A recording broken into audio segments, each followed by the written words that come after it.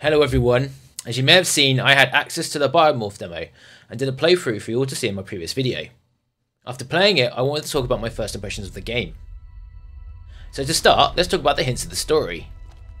We play as a character named Harlow and their comrades Eni and Zeki, which is Harlow's fists as we can see in the demo's intro, who are trapped in the stasis field when the demo starts and is freed by falling debris.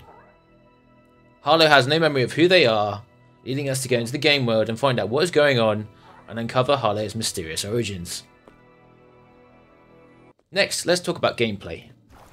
It is a Metroidvania style game and it plays in a similar style to Hollow Knight. You can jump, attack, and as we progress through the demo, we get new abilities to use. We unlock a close range punch attack, a long range projectile attack, and a mid range attack that is like a spear.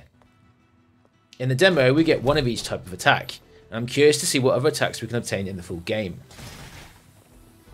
Another ability that Harlow can use, by far one of the coolest in the game that I've seen, is having Harlow Biomorph. See what I did there?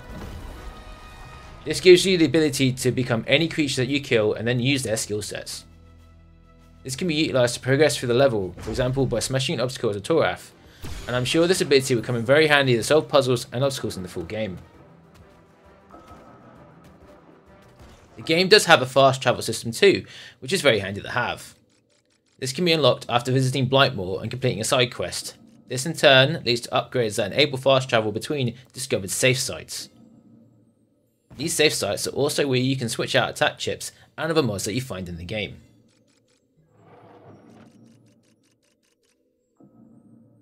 Moving on to graphics, the game is stylized in a brilliant and detailed hand-drawn 2D style. The animations are clean, the characters are quirky and ooze personality in how they are drawn. You can see this in the hub area of Blightmoor that we visit in the demo.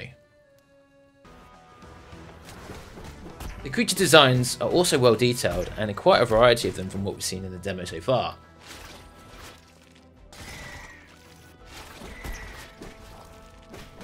And the final boss of this demo is quite a sight to see. Overall, I enjoyed my time with the game and I look forward to seeing what the full game has to offer when it's released. If you're a fan of Metroidvania games and games such as Hollow Knight, have this indie title on your radar. I hope you've enjoyed this video. If you want to see the full playthrough of the demo, the video can be found in the Biomorph playlist. And let me know in the comments below if this is something you're looking forward to seeing more of. Also, why not press the like button and subscribe for more videos in future. I'll see you in the next video.